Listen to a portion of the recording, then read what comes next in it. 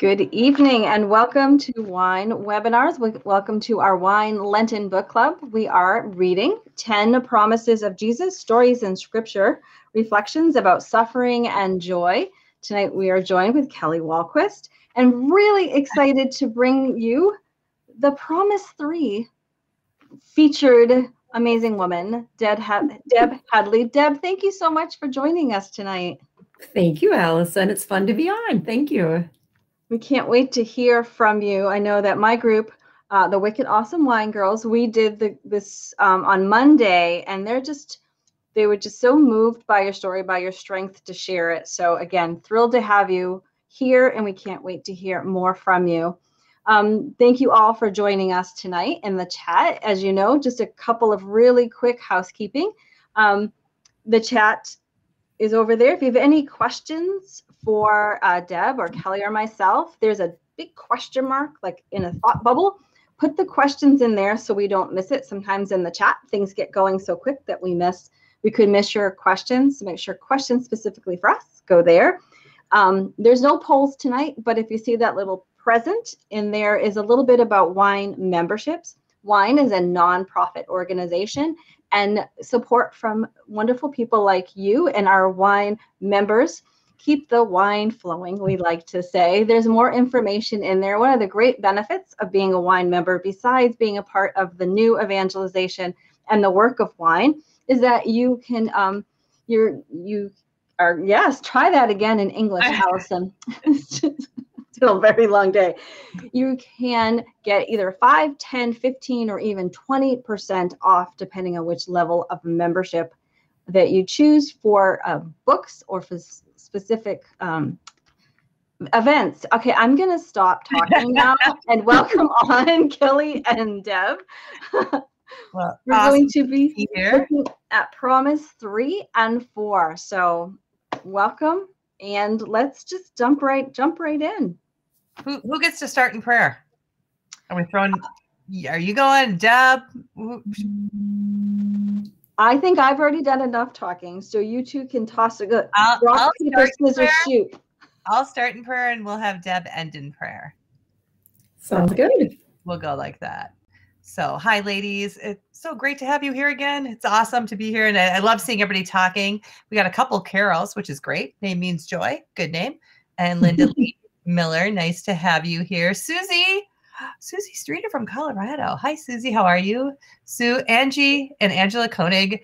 I don't know if your ears were just ringing, but right before we went live, we were talking about you. So we might talk about you a little bit on here. So get ready to hear yourself talk about in a good way.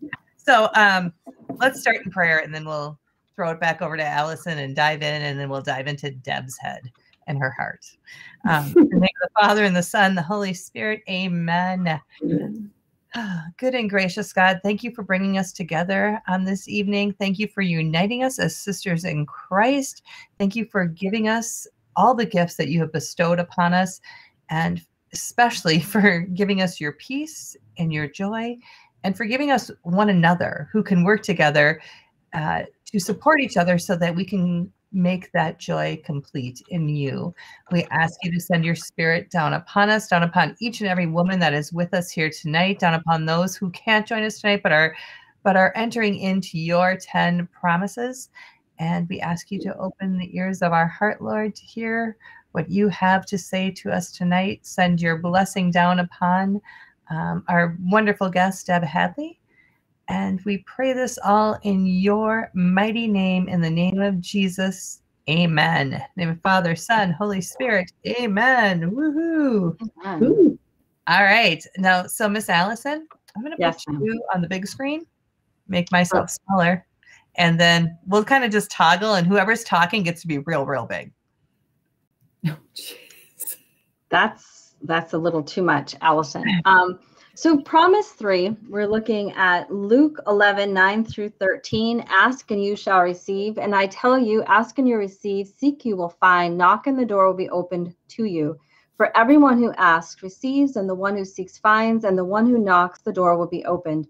What father among you would hand his son a snake when he asks for a fish, or hand him a scorpion when he asks for an egg? If then you who are wicked know how to give good gifts to your children, how much more will the Father in heaven give the Holy Spirit to those who ask him. And that is the framework for Promise 3. We're on page 34 if you're reading along with us. And the first thing I want to just look at is Marge jumps in with this idea that I think I'd love to hear from you both, Kelly and Deb, your thoughts on.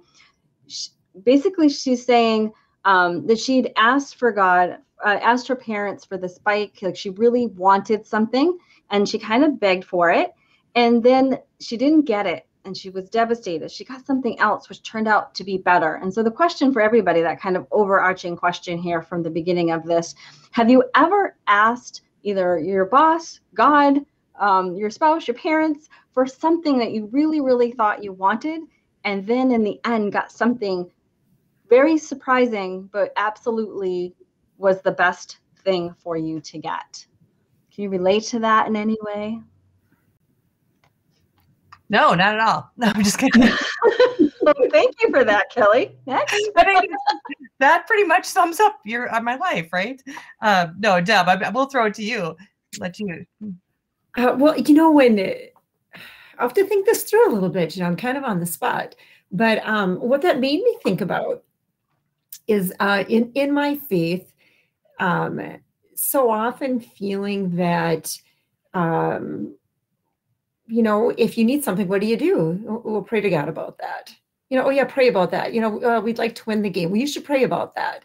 Or I really want to get the job. Well, you should pray about that. I hope someone is healed. You should really pray about that. And so praying about that for me at one time in my life was that I was going to pray about that and then he would listen and then I would get it. And so I think I had a big misunderstanding with that. And a funny story back from when I was younger, I remember I really wanted a pair of white Nike. Ooh, I'm big on that screen. I wanted a pair of white Nike tennis shoes with those red stripes, and that little blue wedge. I really wanted that. And well, what do you do? I'm going to pray on that. And I was so specific in my prayer that, I wanted the white tennis shoes. I wanted them in my closet because I knew if I would get those, that I would be one of the cool kids and I would look so neat. And life would be better if I could get those tennis shoes. And I prayed and I wanted them there Friday morning. I remember I wanted them there Friday morning and Friday morning came and I opened up my closet and the night they were not there.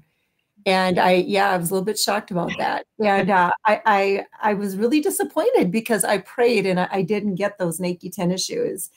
I often think, boy, what if I would have gotten those Nike tennis shoes? And then my God would have been the God where he just gives me gifts and he just gives me things that I want when I want them.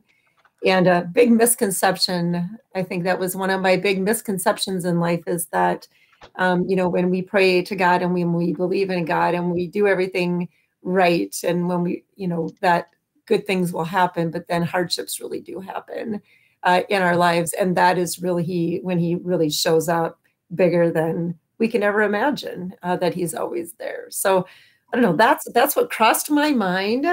But I think my whole life that doors have opened or doors have closed that have slammed shut really hard. And then a new door has opened that's been way more beautiful than the one that slammed, but it's so painful at the time. You can't see any of the beauty in it. And we just have to come to a point of complete trust and complete surrender and just, Lord, someone said once, who was it, Kelly and Allison, who said, don't waste this suffering. Don't waste this suffering. Archbishop Fulton Sheen said that there's so much wasted suffering in hospitals. If we only knew how much suffering was being wasted, And so that's something I always think of this is pretty deep suffering, Lord. I'm not going to waste it. And, show me that beauty will come from this. So, well, and I like it. We're falling back on Fräulein Maria, right? Mm-hmm. When the Lord closes a door somewhere, he opens a window. And it's so very true. What struck me from that is the whole, I was the same way about, I'm just going to ask. And sometimes I'm timid in asking for my prayer. We can talk about that as well. but it's like, okay, I'll ask. Like, I'll ask for those Nikes with the red stripe. I had them. It took me a long time to get them but they look so good with the Jordache jeans. And then you were cool and your life was so good because you had that. I actually think that the first ones I got were the light blue stripe. Remember when they came out with that?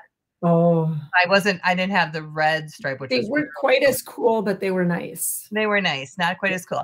But what I just, even in hearing you speak, this is what hit me is it's the ask, the seek, and the knock. So it's like, we just ask, like, make them show up in my closet on Friday morning. But these are verbs, Yeah. Jesus is saying, be part of this. I mean, there's so much that we have to do to surrender and to trust, but we don't just surrender and trust and not act upon it. He's asking us to ask. He's asking us to seek, to go looking for it, and I mean, just think of what that means, playing hide and seek, that anticipation, seeking something, and then to knock. And what are you doing when you're knocking? You're asking and you're asking and seeking to come into something, right? To get something greater.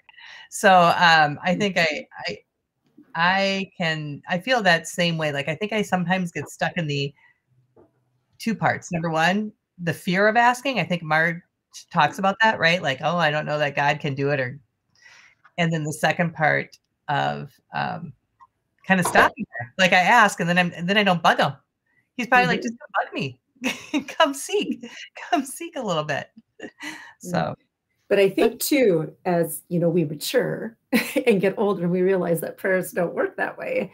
Right. That through the hardships in my life, I not only ask and seek, but I literally bust the door down, 2 hands banging on the door, like, Lord, help me. I need you. I need to hear you. I need to see you. I open my heart to you, and I literally knock the door down because it's such a different level. It's not a ask, seek because of what I want and for like material needs or things, but it's such a deep spiritual need, that longing of healing and feeling his love and feeling his presence and understanding purpose. And when I think I come to him asking and seeking and knocking, so open to what he wants to do in my life, not what I need, but what he wants to do through me. And for me to open up and be that vessel for him, that is when I feel like the door just opens and you just feel his love flood in, because it's no longer about, I want this on this day right here in this color. It's no longer like that. It's like, Lord, use me and flood into me. And that's when I think the doors just open and that beautiful relationship builds. I think for me, like it's the long picture. Like, I remember I got pregnant and I had my son Ian, and then my next pregnancy I lost to an ectopic, a very serious one that actually nearly took my life. And then I got pregnant again, and I remember just begging the Lord, please let this pregnancy be okay, please. And feeling like him and I had this great relationship. Like, there's no way he was going to let something happen to this baby. Like, he preserved my life. He had to have had a reason. And then I lost that child to a miscarriage. And then I became afraid to ask, to pray, to put myself back out there, be vulnerable to God. Because I was like, well, I obviously don't get what I like, what I want. So either he's not real, or he's really mad at me, and because I didn't understand at that point at all how prayer worked, God's will, the surrender. I didn't know anything about that. And then we were blessed with another child after that, but he came early. And so when it came time, almost 10 years later, to decide, okay, we're at that point, like, Lord, we're open to life, whatever you want. When we decided to adopt, it was only in hindsight that I realized that was the prayer that God, like, that was what God had for our family. That's what God wanted for us. Like he says in the Psalms, like, he delights in giving your heart's desire. Well, I had that desire in my heart when I was in 8th grade. I told my mom I was going to adopt a child where the world considered unadoptable. But then life happened and I completely forgot that dream. But God had kept it in my heart, that desire there. But I know that the things that happened and the no's that he gave were for this ultimate, beautiful, huge yes in my family. But it's that long game that I have a hard time with, like that waiting for his answer, for his purpose to be fulfilled, his sheer goodness. I love, Kelly, how you say that. For that to all happen, I had to be patient, and all those virtues that he wants to grow in me, and that trust and understanding. But had you told me that at 22, I would been like, no, I just want the baby now. Like, I just want this baby. That's all I want, because I don't want the pain. I don't want to suffer through this. I want what I want now. Was this the chapter where she was talking about the bike? Yes. Okay, right. Okay, sorry. I know there's only 2 chapters. I'm getting them confused. But yeah, so there you go. You wanted the fancy banana seat bike, and you got that. And Deb, you wanted those Nike shoes for running, and look at the shoes he's put you in now and where you're going. The places you are running to. The places we'll go. So, you know what I think too, in that when we talk about asking God, and so often we kind of fear like asking him, like, I don't want to bug you, kind of thing. And I remember I was in a car with Mother Assumpta Long and Sister Joseph Andrew, and Mother Assumpta was in the back, and Sister Joseph Andrew was sitting in the front seat, and I was telling them that I kind of felt guilty praying to the Lord to help me run a Bible study with like 633 people when there were people in China being persecuted for their faith. And in an instant, Mother Assumpta took out that seatbelt. It just went fling, and she got up over the seat, both arms like this, and she looked at me and she said, "Hon, God loves to be God, and he's good at it. It's his job. You just let him do it." And that stuck with me for so long, that we have to realize that Jesus is telling us, and I tell you. That's how the sentence starts. And I tell you. Ask, seek, knock. He's telling us, hey, this is my job. I love this. Deb, I want you pounding with both fists when you're knocking. Bring it on. Jesus is saying, bring it on, girl. Bring it on. Yeah, and I think too, he was probably, thinking it was pretty cute that I would come to him for those shoes, and that I trusted that he could do that. And, I think for the Lord, no small thing, helping me with this Bible camp, helping me pass this test, helping me, whatever it is that, that it pleases him when we bring it to him. And he's not judging us going, like, seriously, you think you're going to get those Nike tennis shoes? Right. I think he's humored by it, that he's like, yeah, all right, keep asking, keep trying different avenues on that one. But and in prayer, and kind of as in trust. So if we trust in God in those little tiny things in our life, how much more are we able to trust in him when something big rocks our world? So when you're praying to him for those little tiny things throughout the day, how much more are you going to go to him when your world is rocked and you need him, Right. So. Well, before we jump into, Deb, how your world was rocked, there's a sentence in here that we actually pulled out for one of our journal questions, where you defined yourself as a surface Catholic.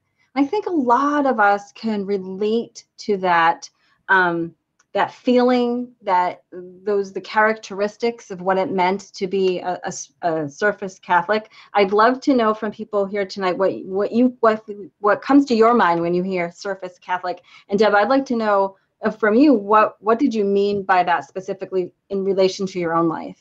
Mm-hmm. Kind of reminds me of asking for the Lord for Nike tennis shoes with a red stripe. That's what it kind of all goes together. It all is in that bunch.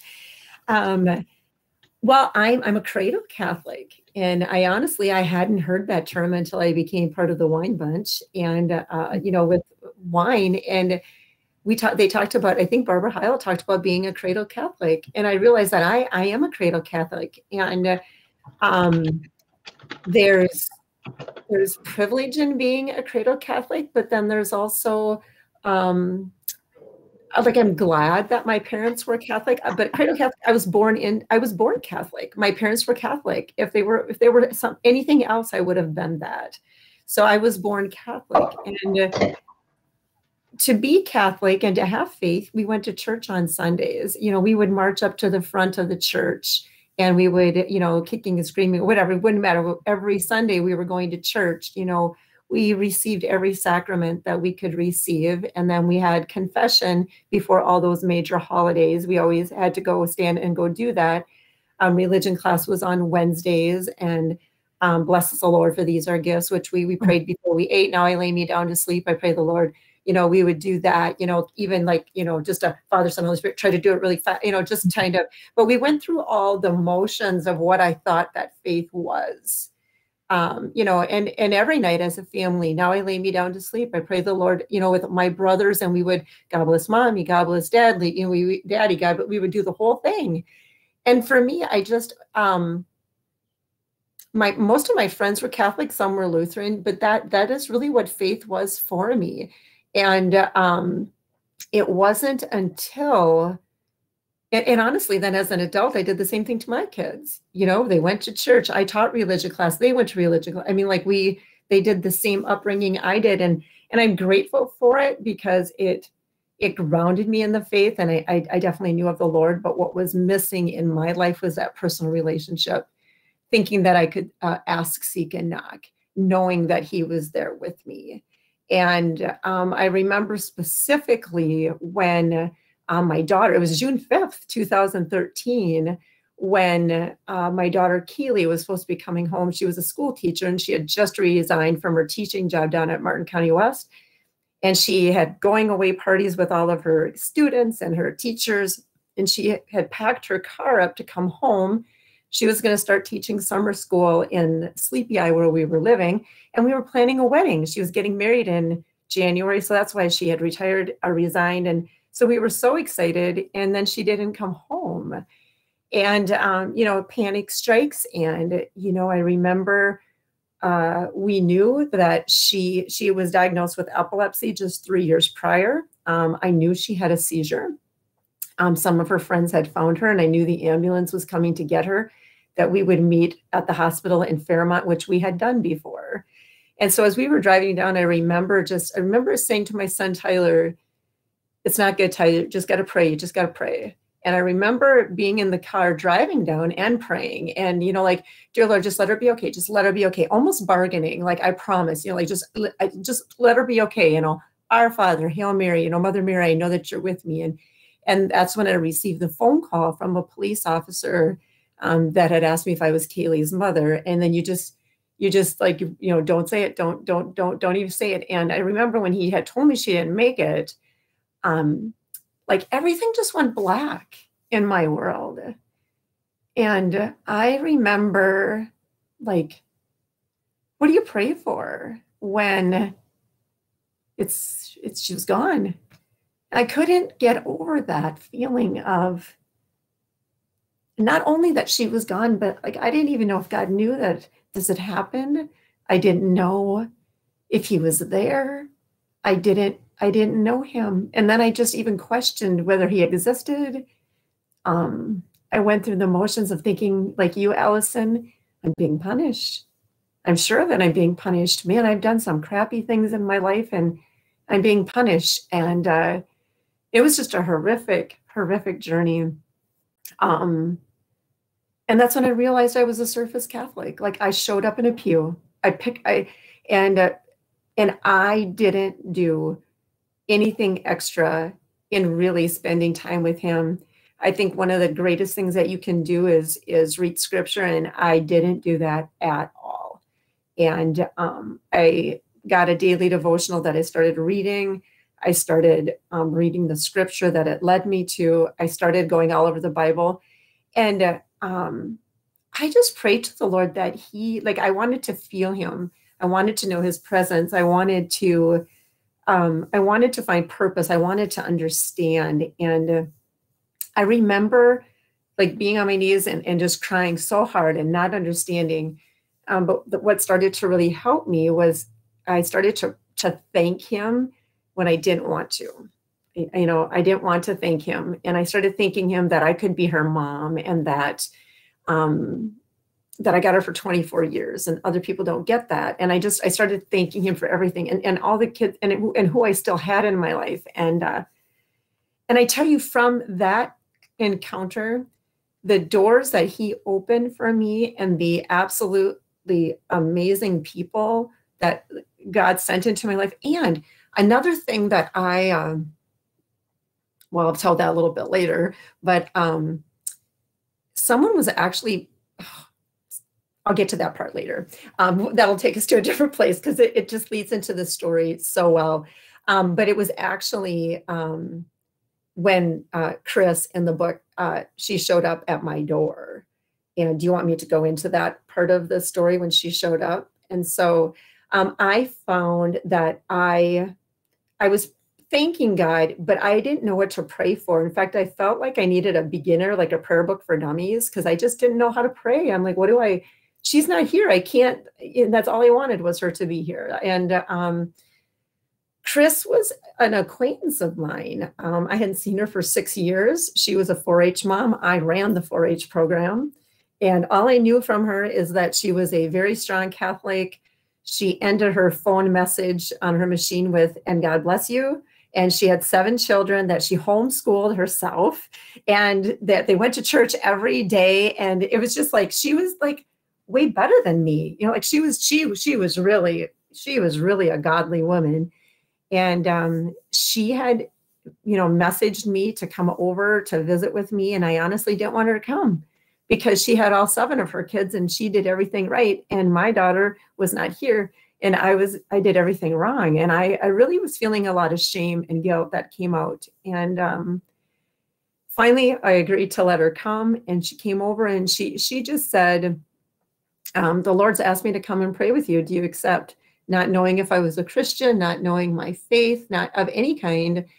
And I remember thinking, you know, I believed her. I believed her. And so some things that she did for me in my grief, which was excellent, is that she listened. She didn't come to try to fix me. And she had said boldly on her part that she had seen people grieve in their lifetime, but never to the extent that I was grieving.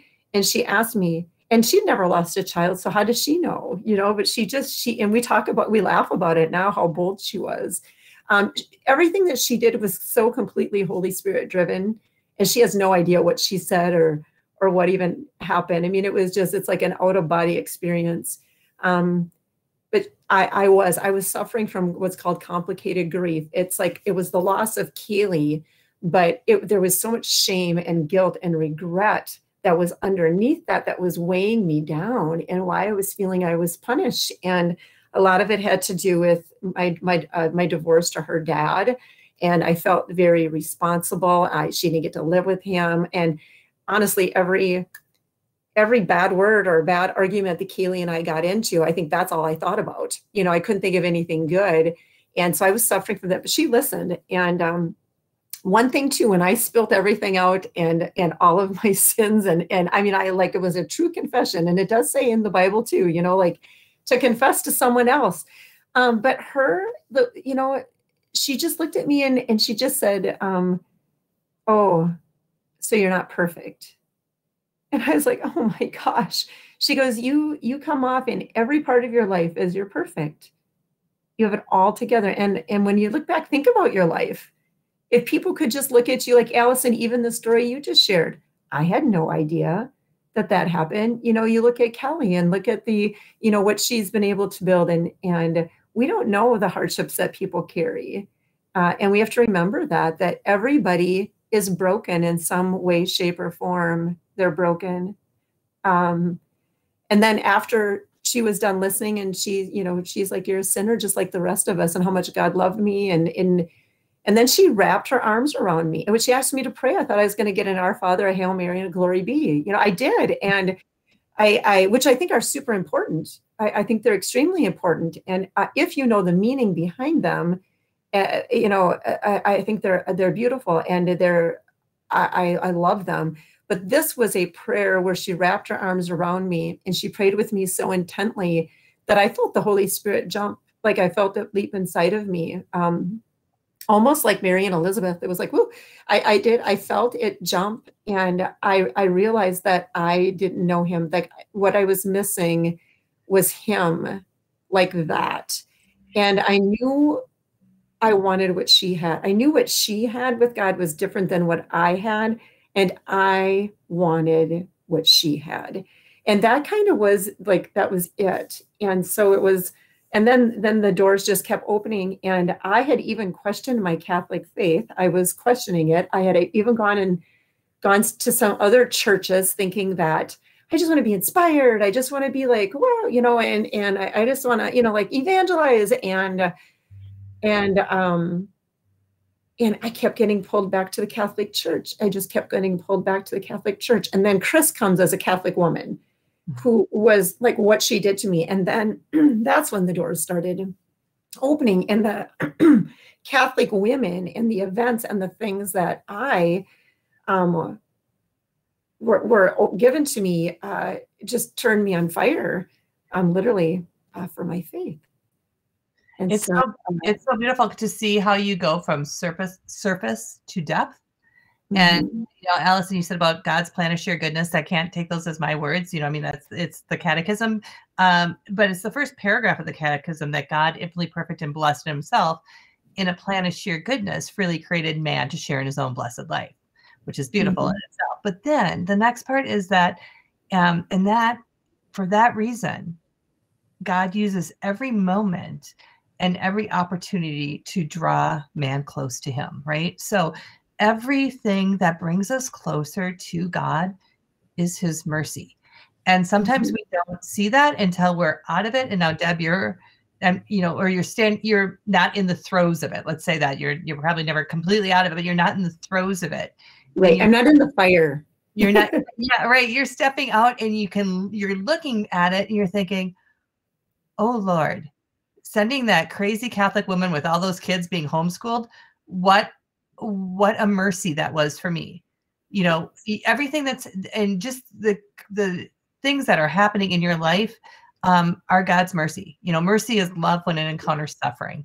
As long as we're on this earth, we're suffering. Why? Because we're not in love, which is Father, Son, and Spirit, right? I don't mean that we're suffering under, you know, heavy suffering, some of us through different periods, but ultimately our hearts are restless until they rest in thee. And so anything he uses to draw us closer to him is his mercy and his love. And really quick, when I just was reading your story again, and I know your story very well.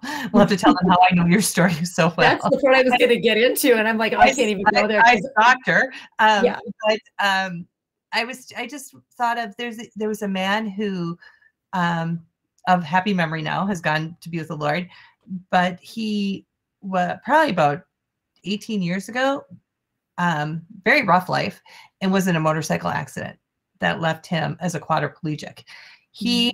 His life changed by the incident, by the people God put in his path during that. And then he went to every one of the Bible studies we ran through the Great Adventure. Every one. He never missed a night. He was part of the Catechetical Institute, never missed a night. And there was one night when one of our instructors he kind of fell asleep. Go figure, right before he's supposed to do something to him. He fell asleep on the couch or something and couldn't make it. But he felt so bad. But by the grace of God, God has a plan of sheer goodness. We had Michael in that time get up and tell his story. And he told these people who were studying to go deeper in their faith that his faith grew exponentially. He would give anything to have that motorcycle accident again, because it brought him so much closer to God. Yeah. So when you hear that, there is a reason for everything. And, God doesn't will us, obviously, to suffer, but he allows it. And he, all things work for good for those who love him. And he's going to do everything to bring him to us, to him. And when I look at you and your story, he's got you running toward him in those red Nike shoes. Yeah, I'm telling you. It's exactly. I know, it's so it's amazing. And so and I love that you share your heart and you share that suffering. And Allison, you too. Thank you for sharing that. That's the beauty of wine, to be able to enter into that with our sisters and to grow and to help heal one another. So, and how remarkable that by sheer coincidence, right? We are reading this week about Tyler And this is the anniversary again, our sorrow for your loss. And all these women who read your story this week, we sold over 150 of these books, right? So this week, over 150 women were reading your story and lifting you in prayer. Like that's God at work. Like that's the Holy Spirit. That doesn't happen by accident. How incredible was that, right? And I shouldn't be on here tonight, but we have a snowstorm. And so my meeting that I had got canceled. And so, to be upset about a snowstorm, but then it allowed me to be on here. And my story with Tyler. So I immersed myself in faith. I started I was too sick to work. So I started going to daily mass like every day. I'd never gone to daily mass. It just wasn't something, I worked and I went to church on Sundays. That's what I did. And so I started going to daily mass. I started going to confession more often. I started reading my Bible. I really dug in. And then I went to a women's conference in the city. It's called Set Apart. And it was on March 7th. It was March 7th was the day of the conference. And previous to that, March 5th was Kaylee's 9-month anniversary into heaven.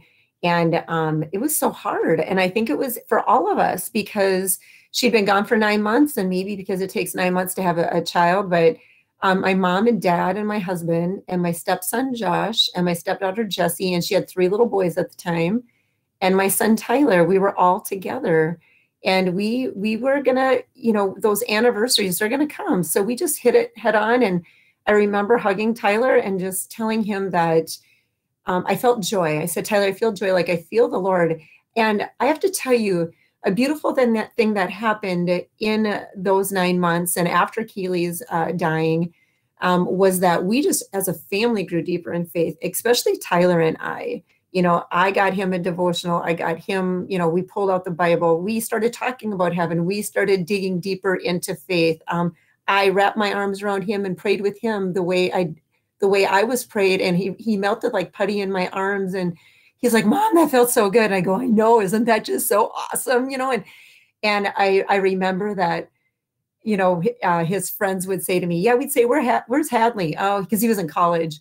Oh, he's in his room talking to his mom. Like he was out, he was like talking to his mom, like we would pray at night. And so it really grew something beautiful, in us too. And I remember, Tyler and I talking about heaven and that I knew that if there was any place that he ever wanted to be right then and there, he would want to be with her and that he wasn't afraid and what it was like. And we just simply had amazing talks. And, on March 5th, I had told him that I just, it's when I think back of how the Holy Spirit intervenes, but I remember he was going to take off for college and I I wrapped my arms around him. He's like 6'2", and I was like, Tyler, okay, you got to listen up here. I'm like, if the Lord should choose to take you to heaven, because, that does happen, Kaylee, and I don't like to always use the word take, but I'm just going to use it in this situation. But, Kaylee, she left without any warning. And so you never know. But if that should happen, just know that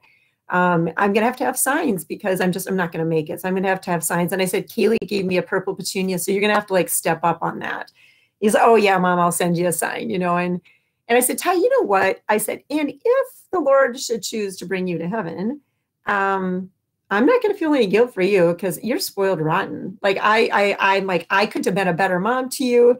I said, I couldn't love you more. I told him, I go, you are like one of the greatest gifts that the Lord could have ever given me. How blessed I am to have you. And I remember he was going to take off. He kissed me on the cheek and I'm like, oh no, you got to kiss me on the lips. And he did, because we did that. And my husband's like, what is wrong with you? And it was like, I'm like giving him a send off. And I just said, I don't want to leave anything unspoken. I just want you guys to know what's on my heart and what's on my mind. And it's just really important to me. And then I went up to the Set Apart conference. Set apart, how does he set us apart? So what is he setting us apart for?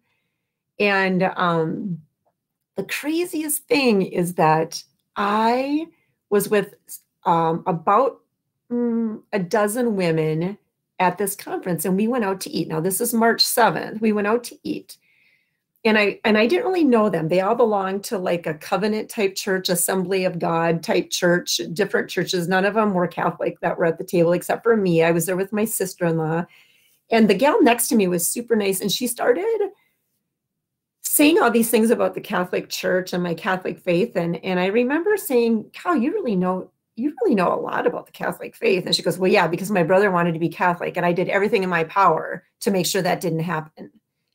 And that was the first time that I had ever heard my faith attacked. I just couldn't even believe it.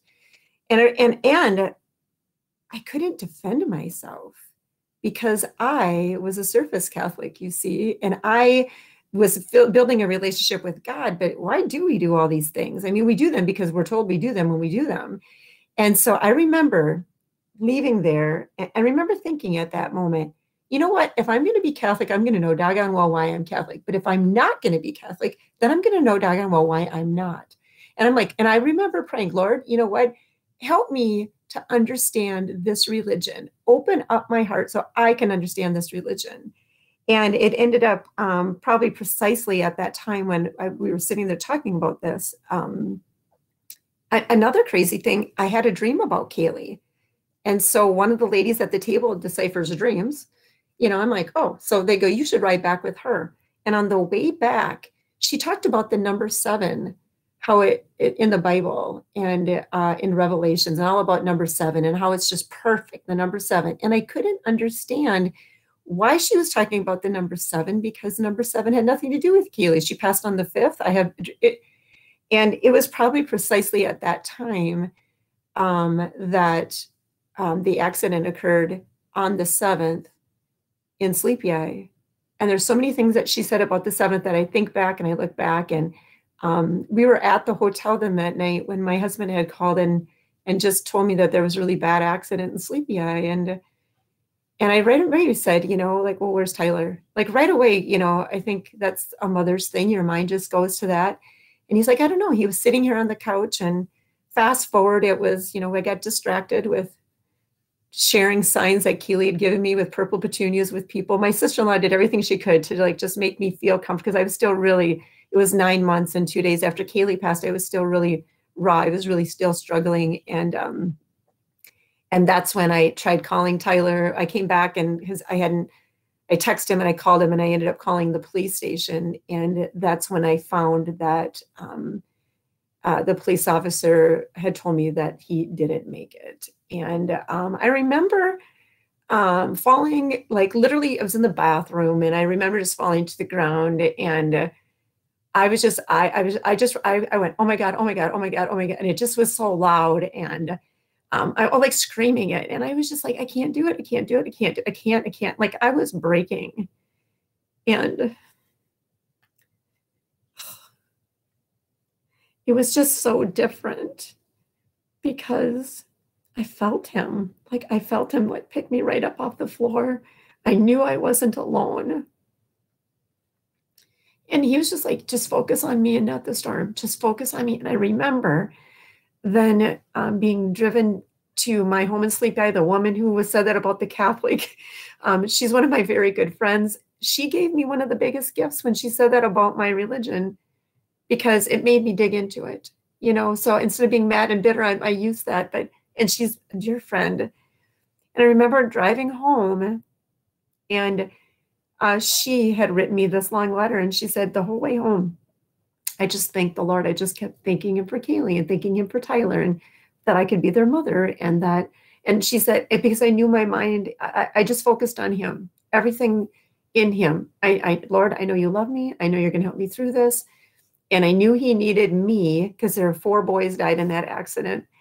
And I knew that he needed me to be a warrior for him, to help these other families and all these kids that lost their best friends.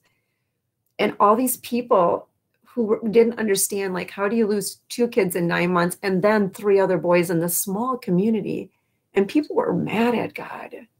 Yeah, they were mad at him. And he needed me to stand up for him and to pray with these families and let them know that we were going to get through this. And And he, honestly, I spoke at Tyler's funeral where I was drug up the aisle, and a Holy Spirit moment that we were going to trust in his plan, even though we didn't understand it, that we're all God's children.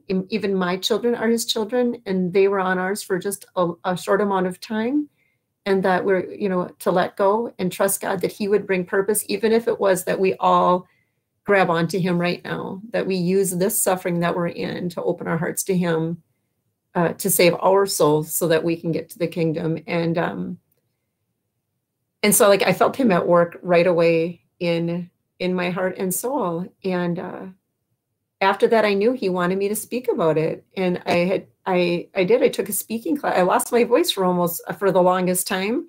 But I took a speaking class, and they recorded me doing a video, and I just called it, it was a 10-minute video. That's what it was. So, and I'm skipping right over Tyler, because I want to get to my Kelly story just for time's sake. But this videographer was going to videotape us if we wanted to. And so Chris, the gal who prayed with me, decided we took this class at the National Speakers Academy. So I drive to the cities every day for a year, or every week, once a month for a year, because I was going to speak, and we drove separately that day. And she said, well, are you going to get videoed? And I'm like, absolutely not. And she's like, what? I go, no, I haven't practiced. I don't have anything down. I'm not going to do that. And she goes, well, you have nothing to lose. It's for free. You could do it. And I remember I go, well, I had this incident happen to me in the grocery store with this lady by the zucchinis. And I said, I could tell that story, but I don't have a beginning or an end. So if I get off the phone with you and I can at least think it through, then I could do that story. I could tell it. And so let me get off. So literally I was almost to my class. I'm trying to think of the story. And so then they videotaped me doing this, and I just called it My Amazing Life, Finding God Through the Midst of the Storm. And I had that video actually. So when I got the recording back of it, I didn't even open it up for the longest time because I didn't want to watch it. I just thought that's going to be awful. And then one night at about 2 a.m, when I felt the Lord prompting me, I opened that video and I watched it, and I thought, oh, that's not too bad. That's pretty good, actually. And I could talk, and I hadn't been talking. I mean, my voice is pretty clear. And so I put it on my Facebook page, and I just said, I feel like the Lord wants me to speak. And so if you know anyone who would like a speaker, here's my story. And I put it out there. And then that video got into the hands of Kelly. And what is so crazy is when you ask the Lord, I want to know more about my faith. And then he brings Chris to pray with me, who's Catholic, and I know I want what she has. And then my video gets into the hand of Kelly, who has the most dynamic, Catholic, enthusiastic, on fire, new evangelization. I can't even explain it, because what I knew of my Catholic faith wasn't what I saw when I was introduced to Kelly. And oh, I can't hear you now.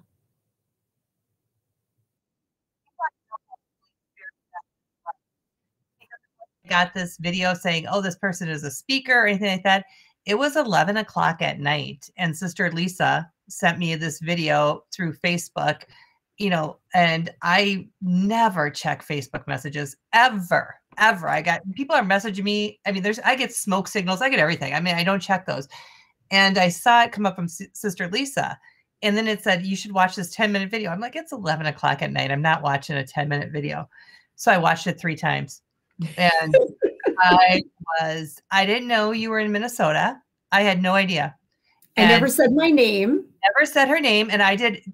Thank God for Nancy Drew and reading all those books back in the day, because I did my Beth sleuthing, and I heard it 3 times. I watched her 3 times, and I heard you say your kids' Facebook. Yes. And so I went and found that, and then I dug to see who you were, and then I found you.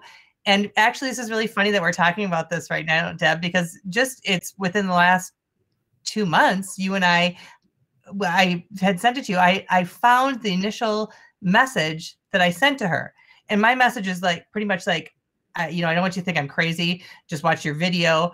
The Holy Spirit has put this on my heart I don't know who you are, but we need to talk.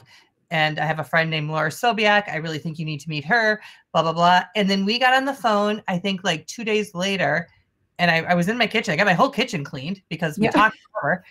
And I remember your voice. You barely had a voice. And then it was where I carried my grief right here.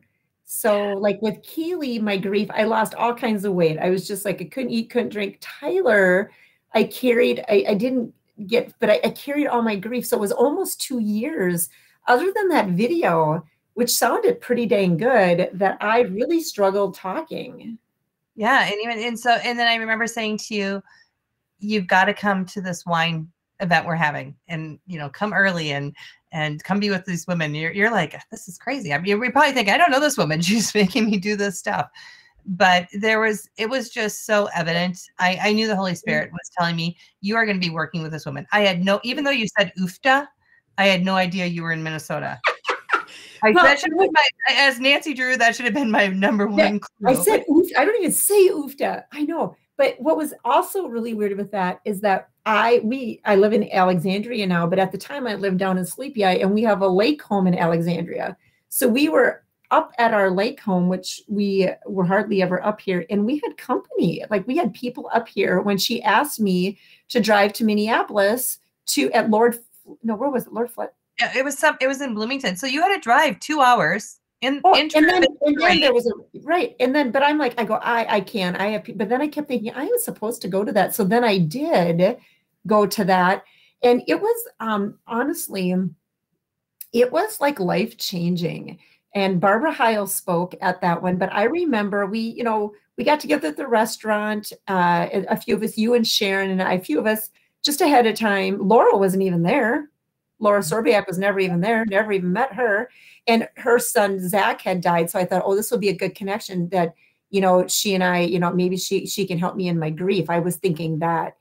And then I went into that banquet room, and they were laughing and drinking wine and having fun and whoo-hoo and singing. And I remember, I thought it was like, this is a Catholic. It was like a dream come true.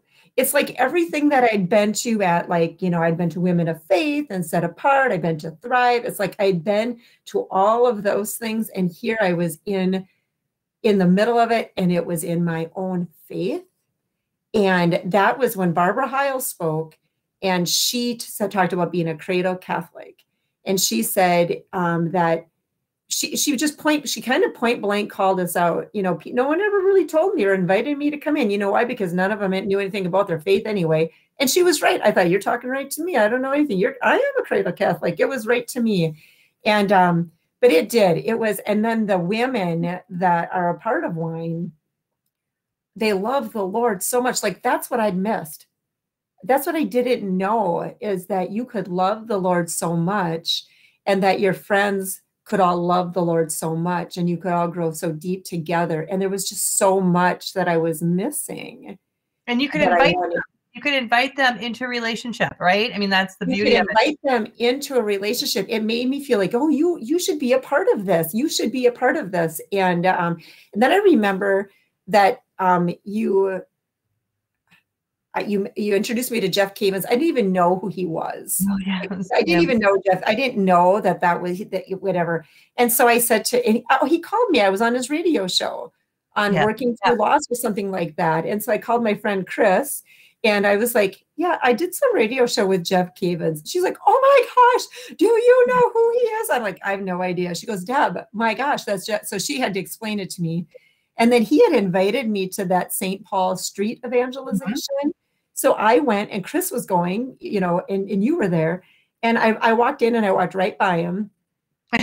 And just his look, kind of looked at me, and so I stopped and I go, are you Jeff Cavins? He's like, yes, I am. I go, I heard you're a real big deal.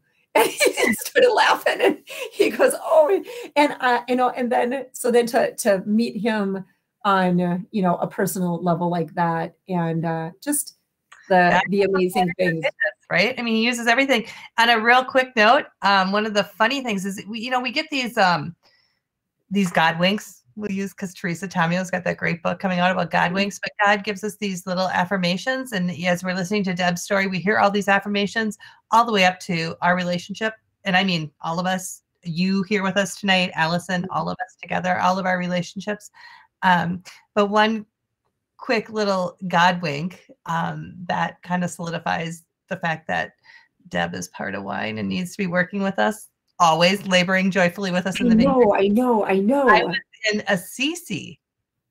was in Assisi. And staring at the garden where the roses with St. Francis. And all of a sudden this woman yells from across the garden, "Kelly?" in Assisi. And it was Chris.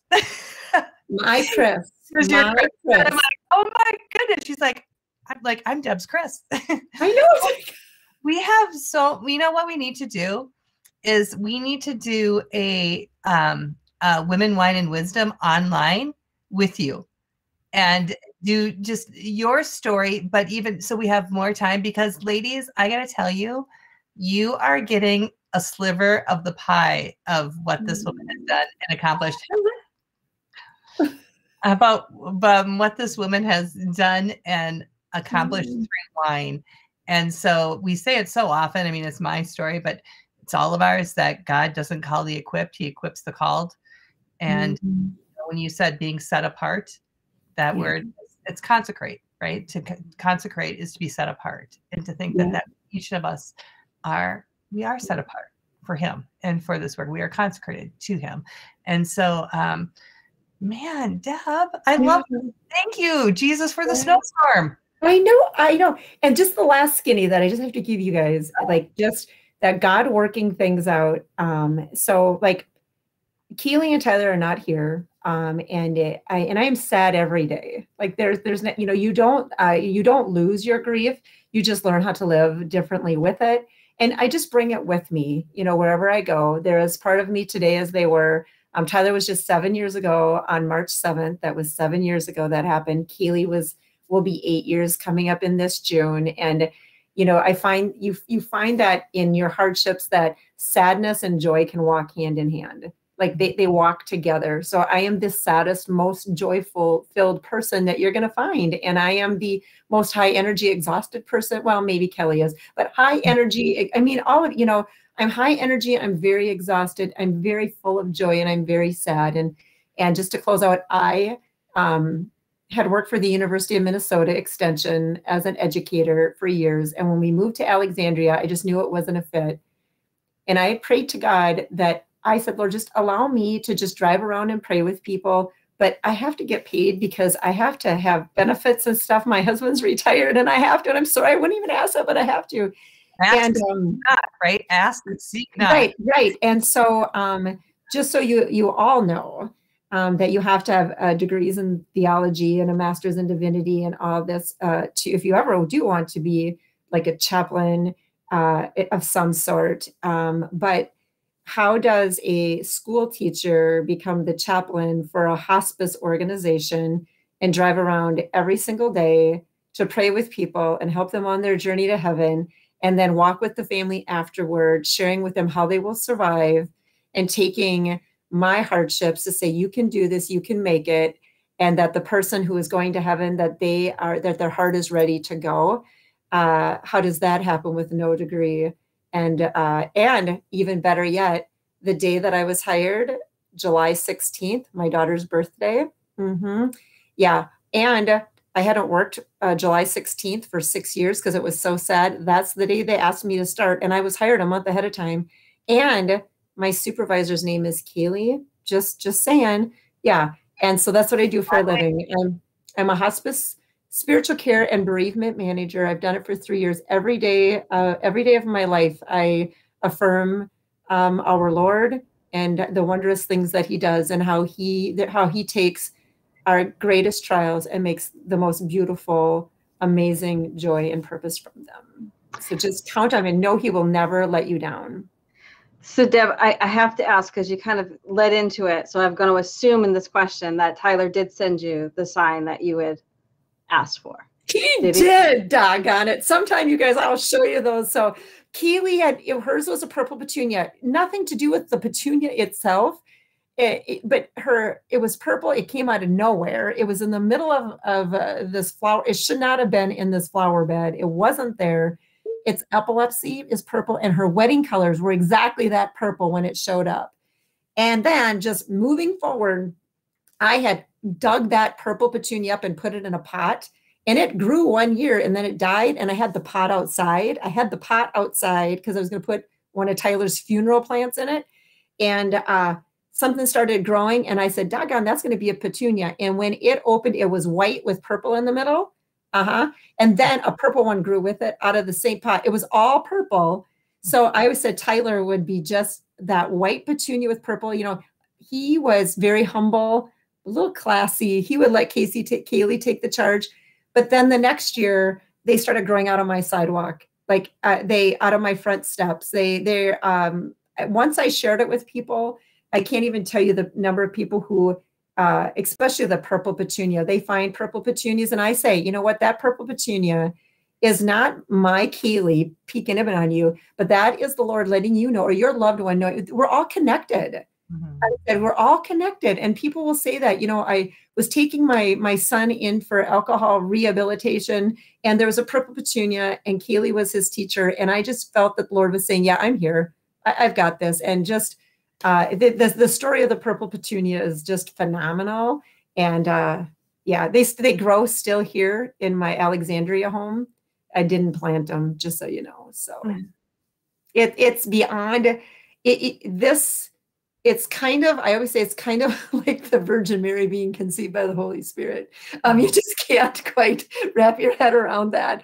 I mean, there's no logic. There's no logical way that you can make sense of the things that have happened in my life without knowing that the Holy Spirit has just, it's so evident and it's so amazing. I wish that my kids were here with me, but my life wouldn't be like it is.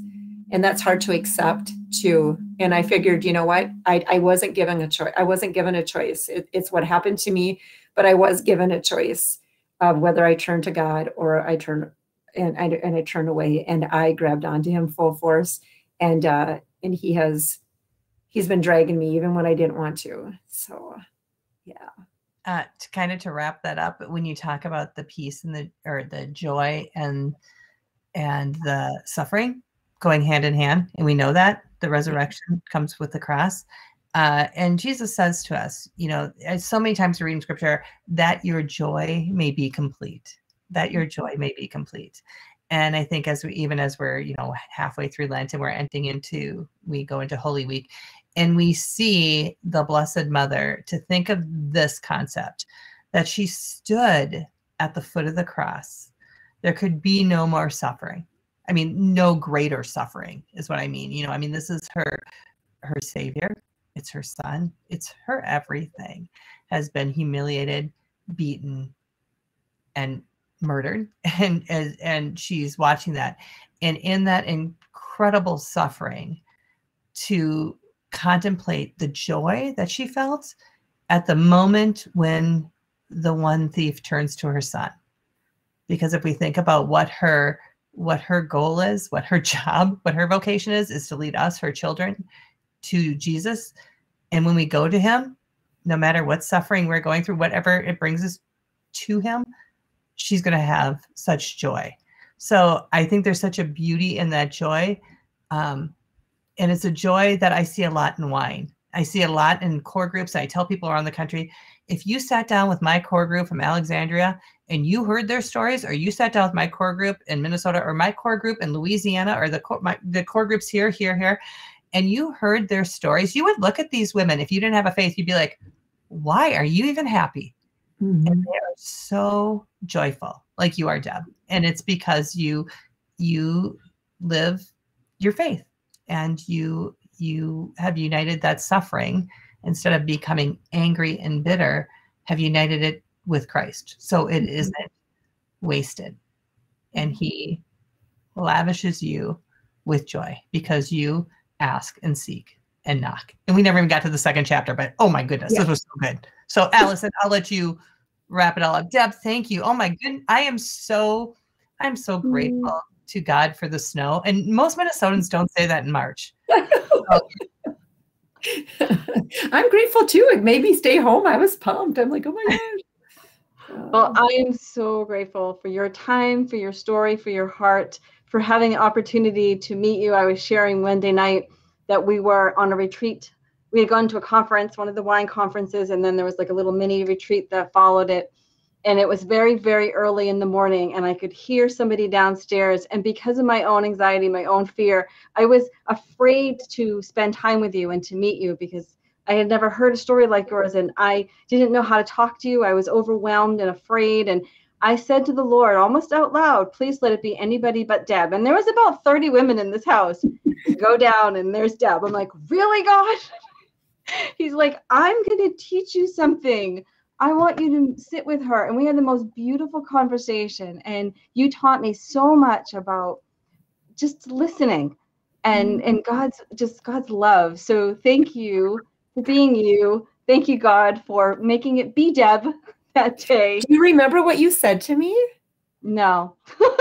I'll tell you, because there was two encounters that you had with me. And in that encounter, you said, I'm supposed to tell you that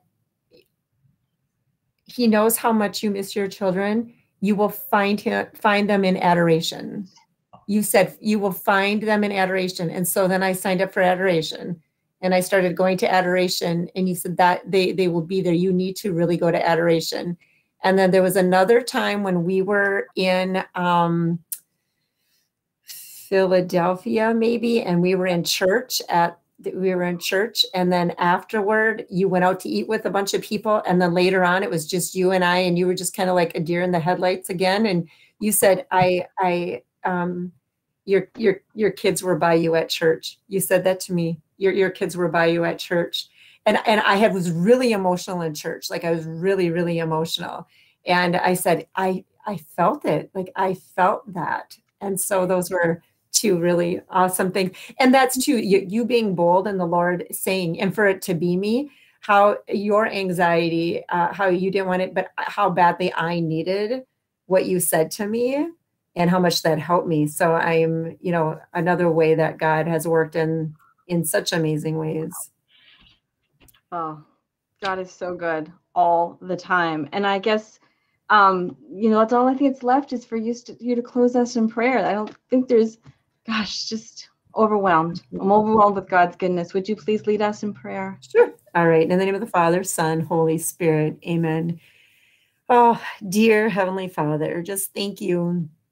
Thank you so much for this time together. Thank you so much for the gift of Kelly and Allison and the way that they continually, even through this pandemic, push forward, knowing how badly we all need you, Lord, and just creating so many opportunities for women to come together to feel your presence. And we definitely feel your presence tonight here with us.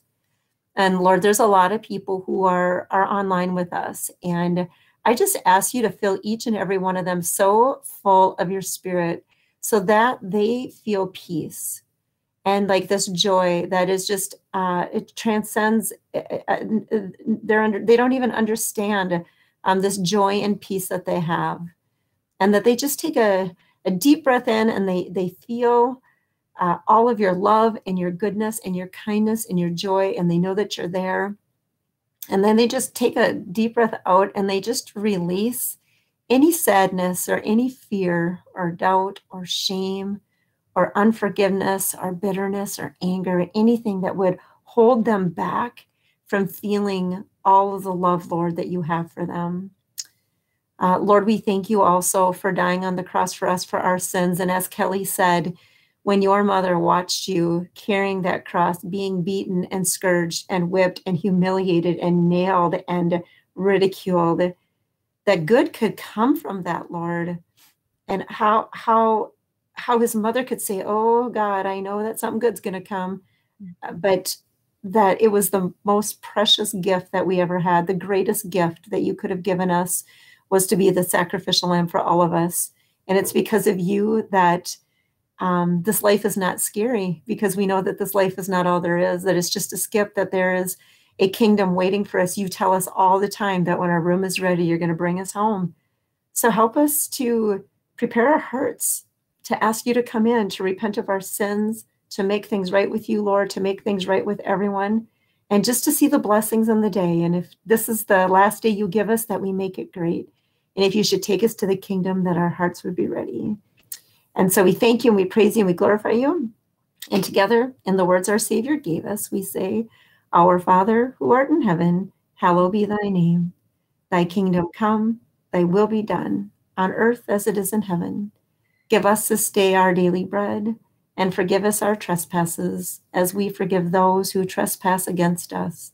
And lead us not into temptation, but deliver us from evil. Amen. In the name of the Father, Son, Holy Spirit. Amen. Amen. Oh my goodness. I could do this for another 4 hours. So we're going to have to do something. And I had so many great ideas hitting my heads, ladies, about together to do a little retreat. Allison, look out. Yeah.